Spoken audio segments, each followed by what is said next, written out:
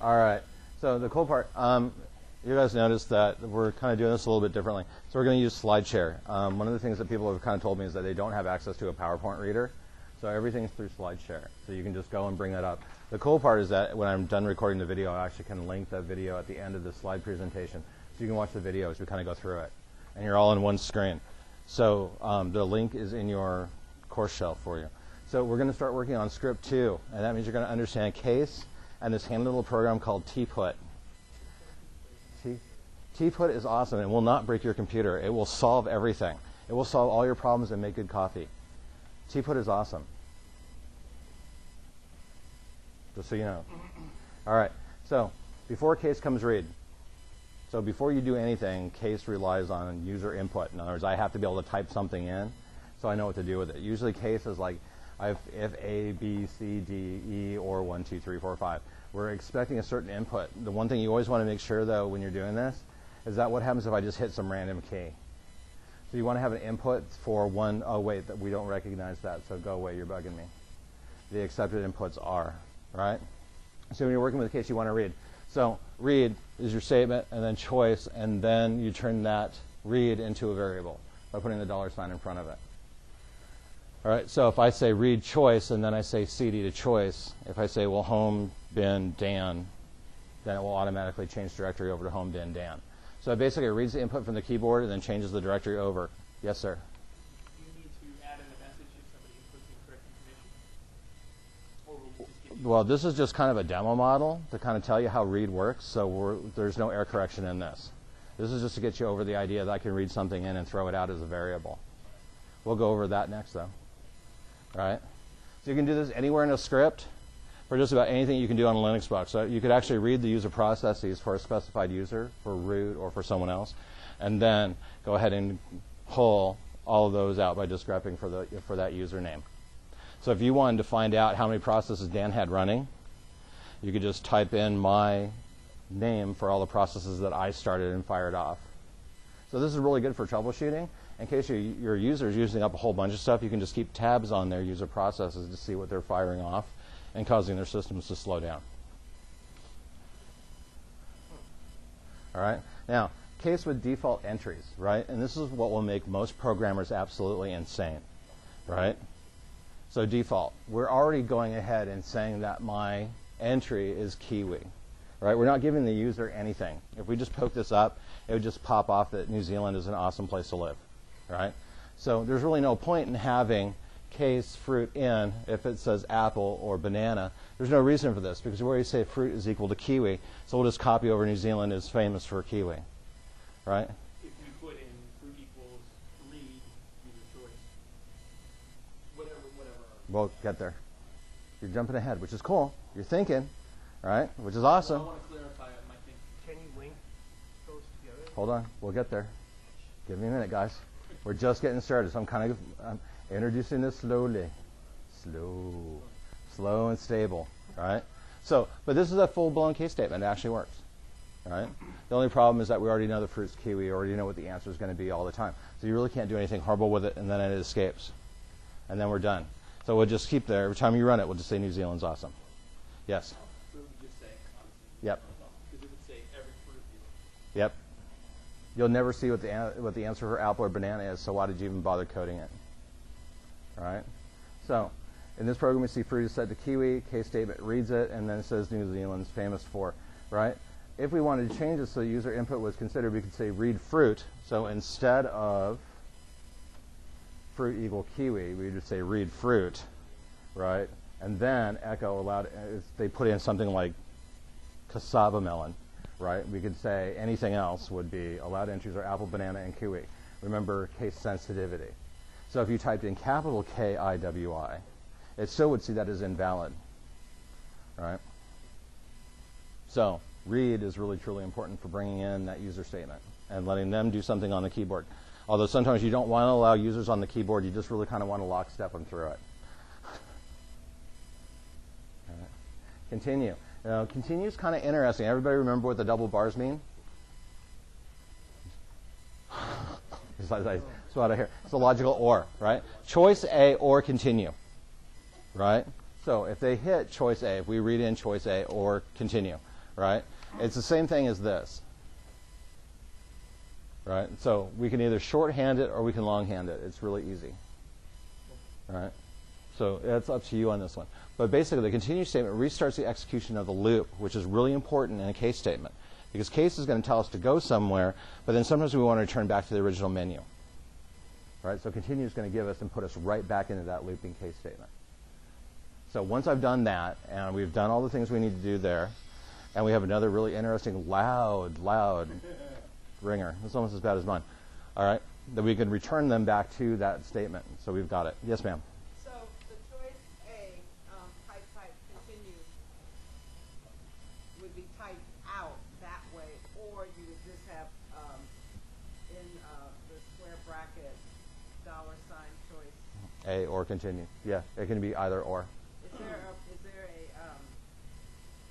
quotation mark missing there? No.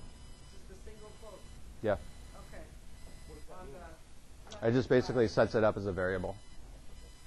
Right? Because again, we want the variable. Remember, continue returns us back. All right, now TPUT. It will not crash your computer. It will make your computer do really cool things. So way back in the day of Sega Genesis, right? We always wanted to be able to put cursors exactly where we wanted them to be on the screen, right? So we would track X, Y movement, and that's basically what TPUT is. It allows you to specify a specific place on the screen where to put your cursor, where to put your entry point, right? So you could say column 2, position, row 0, right? And that's going to put it right up in the middle of the top left-hand side of the screen. Because remember, computers read left to right, right? Because we're English. If you actually go and you take a look at some other countries' computers, the interesting part though is Chinese computers read, damn, kills me. Wow. Do you know how hard it is for an American to go use a Chinese computer? That's entertainment. It took me like 5 minutes to figure out just the file structure because it's all in Chinese, and I was praying to God that what was similar in American Microsoft would be similar to Chinese Microsoft, and I was lucky, really lucky, right? So basically, TPUT allows you to what's called the term info database, right? The terminal info, the information about your TTY, your standard out, is your screen. Makes it rows and columns, right? It's usually default 80 for columns, so I hit 80 characters across the screen. You can also change that over to 132 column screen, so you get a little bit more density on it. And then the rows are pretty much set at 40. All right, so you can have low density or high density, 80, 132, and then 40 columns down. All right, but that's basically what term info database is. It keeps track of where everything is on the screen. So kind of an interesting way of doing it. Now then you can go manipulate what's on that screen by using TPUT. So kind of cool. All right. So in action. So this is actually a line from Broken Script, the one you're going to be working on. Case R count in TPUT cup 2 0. So column row.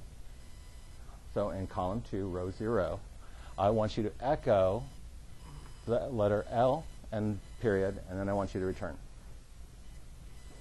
That's exactly what that says. Okay, right? so where's cup coming? All right. Cup is the cursor position.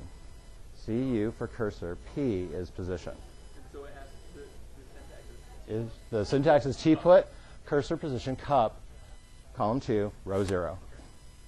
Semicolon, echo out, lowercase l dot. so the things that will be changing will be the numbers. Yep. So, and then we have an interval at the end of time. I want person to actually see that before I go do something else with it. And then we return. So, our count, if our count is equal to 1, then here, throw out an L on the screen in this position. Right?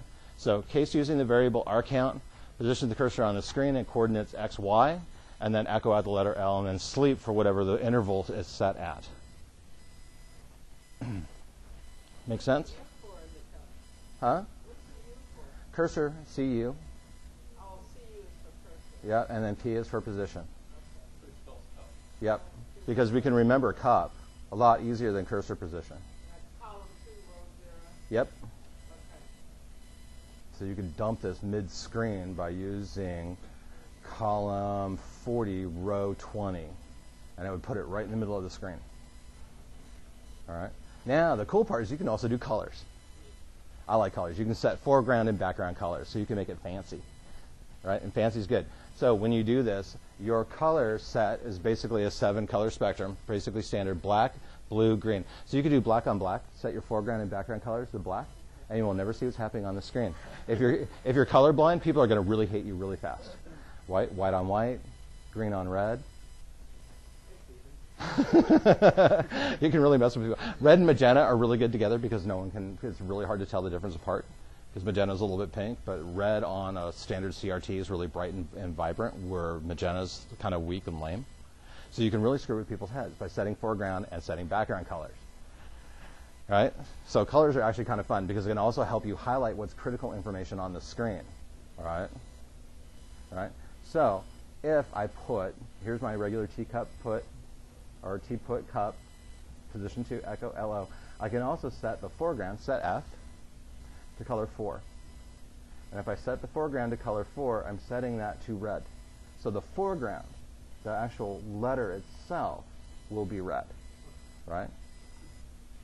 Now, if we do set B, background color, if we did set B 4, so red on red, good color combination, just to annoy people, right? Then we can go ahead and do that. So it would just see a big red block on the screen, and they wouldn't see anything else. All right, so you kind of have to play around with colors. You have to be careful with it. And again, this is bad for people who are colorblind or not using standard terminal coloring. Right? So if you go and you change standard terminal coloring, you can actually really mess with someone's day because those will be interpreted against standard terminal, but will render really different based on non-standard terminal colors. So it's fun to play around with, and you can get kind of creative with this. So the set B would just be TPUT set B set F. So you would put TPUT set F4 set B4 2 0 comma echo E LO B and C. Right? And it doesn't matter. It can be set F, set B, or set B, set F. It will just read them and then render those colors accordingly. All right? So putting an interval. So this is one of the portions of that script that's in your Angel. The interval is set to 1,000. Right? And remember, your interval counts by seconds. But when you're using time as a variable, you have to tell it. So if you want that to be 1,000 seconds, it has to be 1,000 S. If you want it to be 1,000 minutes, it would be 1,000 M. If you want it will default to seconds. It will default to seconds. If you say 1,000 D, that's 1,000 days. I ain't hanging around for 3.5 years waiting for this thing to happen, right? I want to be honest, right? So R count is set initially to 0. For each R count, the line rotates 1/8 of a cycle, right? And you can kind of see that rotation L, LO, right? And the script that spells out loading. But it's all one color. It's kind of boring. It's visually unappealing, right? So while loop forever until this function is killed, R count is then equal to R count.1. And while it reads case 1, right? So 0 has no entry. 1 then gives you an L, then 2. And then when it hits 7, it resets itself and goes back. You'll see the OR continue. What's that /B/C? That's a return. Oh, okay. It's a return character. Okay. You could also do /n for return. Okay. The space on a computer. User preference.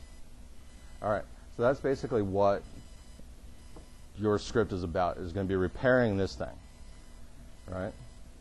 Now, the cool part is, if we go and we actually take a look at broken script. So this is your script. Right? So it was originally written as part of the book, and then modified by me and a student, and then the last time it was written was 2011, so it's a little dated and old on top of it. Right? So parsing and timing a log file in a Linux environment.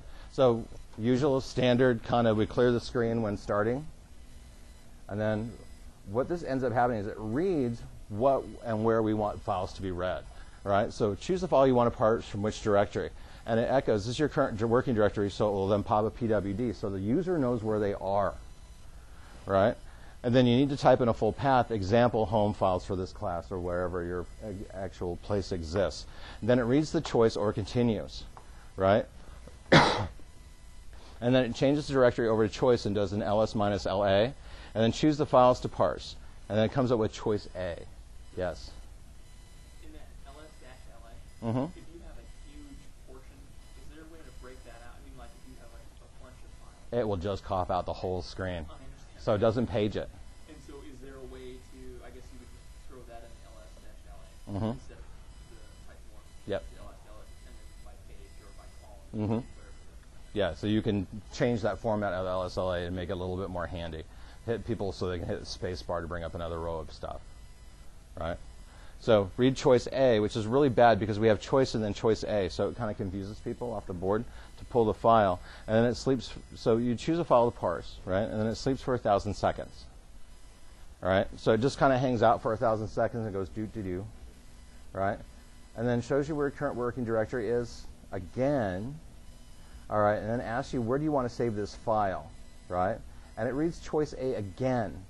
So we have choice A being called for the file I want to parse and choice A being called for the directory I want to write to, which is generally a bad thing when you have the two different objects with the same variable name.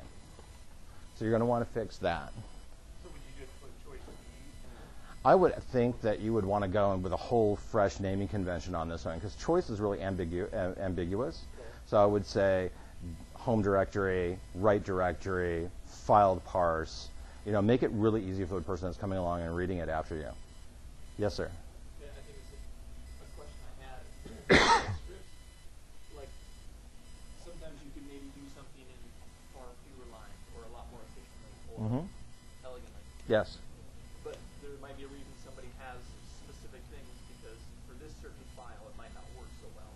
But for what he has it planned for, it works better. How close do you want us to stay in the script and how you want us to be, how efficient you want us to be?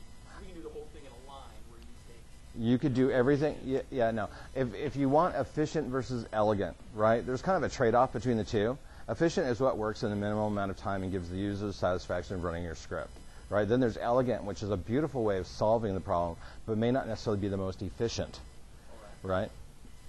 Given that these are broken scripts, you have complete freedom to rewrite them however you think they should be done, right?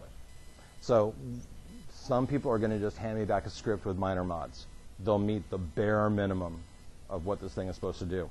Other people will completely rewrite it, make it both elegant and super efficient, and go completely off the page, right? And those will be graded according to that particular standard. and so Right. it's not that we keep closest to the script in the person's original intent, it's to make it better. It's to make it better if you've got the time, right? Because some people are going to struggle just with this, and I'm good with that. But other people are going to go, oh, okay, let me do something really, really cool and fun with it, and then go play with it, right? Because when people tell me they're bored, I just tend to throw them more stuff to go do, right? Yes, ma'am. Because some of us don't know. Mhm. We're learning now, and so we're not at a level where we can produce something elegant Mhm. and sophisticated. Yeah, exactly, and I take that into account. Because our grading, you know, if I have to go, if I can't do that, I don't want my grade to be No, it won't. influenced. It won't. I don't have that level. No, it won't. If you do the minimum, you'll get the grade. If you do more than that, then you get like the super extra grade, and I'll bring you donuts. Okay. All right. Right? And I've been known to bring donuts, right? So, basically, then back to where we were. We sleep 100 seconds, so that's kind of long for a person, right? It's a minute and a half, basically a little over that. Where do you want to save your file? And again, we have choice A being called for multiple times. And then, what would you like to parse from the file? And then read grep continue, right? The grep statement is just a grep statement. It doesn't really do anything special, right? But it then gives you the chance to continue. If I want to bail out of this, I can go back to the beginning of the loop. So that's why the pipe continue is so important. Because if I screw up, then I can go right back to the start. It takes me right back to the beginning of this thing, right? Or it runs the process, either or. So it kind of gives me a bailout clause, right? And then this is where we can tell the user that we're actually doing something interesting. So we make our function rotate, right? So we set our interval to 1,000, sleep time between rotation intervals that will default to a second, right? 1,000 seconds is a lot of time. That's a seriously stupid amount of time, right? No question asked, right? Rcount 0, for each rcount, the line rotates 1/8 of a cycle, while loop forever until this function is killed, right? So do rcount, where rcount equals +1. So we increment it so I can get different output back to the screen. And again, this is where we get into the TPUT cup, where for every interval, it gives you an L, an O, LOA, load, loading, and all the way through this up till 7, when you get the full loading line, it sleeps, then it resets our count back to 0. So we go back, and it will sit there and do this forever and ever and ever until the computer gets powered off or you Control-C out of it, right? And this is kind of an interesting way to use case to manage output for a specific timing feedback for the user, right? And then once that's done, it bails out, right? End of function. And then files being input into the script, there's where you're reading in file choice 3, choice 2, choice 1 out, right? So choice 3, 2, 1 don't correspond with choice A or choice B. We don't even have a choice B, right? So this whole thing is just a disaster. It doesn't match anywhere on the inputs that we're asking from the user, right? So you're going to want to harmonize the inputs we're asking from the user to whatever we put here on our parse the script from. And then the script you just got done working on, right? Out file, grep, cat, in file. Well, we're not even pulling that user input for what I want to grep for.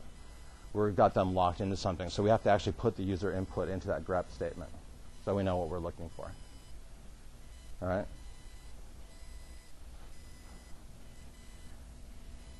And then time and parse. You guys are actually really familiar with this one because you just got done fixing it. So you're going to make the same changes here, except for we have rotate unicorn, right? So start the visual rotating, rotate and. So we got to make sure we're calling the rotate function right, right? Because we don't really have a rotate unicorn. We just have a rotate function. And then it does that whole AX parser date time difference, parser file. Here's what's interesting though. Kill minus 19. What is kill minus 19?